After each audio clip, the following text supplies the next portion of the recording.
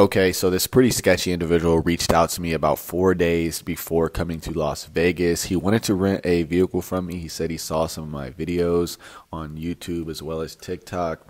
I had only one vehicle available. It was a white Tesla, and this guy was wanting to reserve the vehicle for 5 days.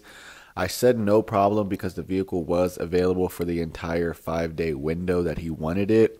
However, the guy was skeptical on paying a security deposit. He asked what was the deposit for. I just explained to him that, hey, I have to collect this for each trip. It is refundable as long as the vehicle is not damaged. Anyways, he finally agreed to pay the deposit and picked up the vehicle. Now, let's hope this vehicle does come back in one piece. I'll update you guys on the next video. If you do enjoy, like and subscribe for more.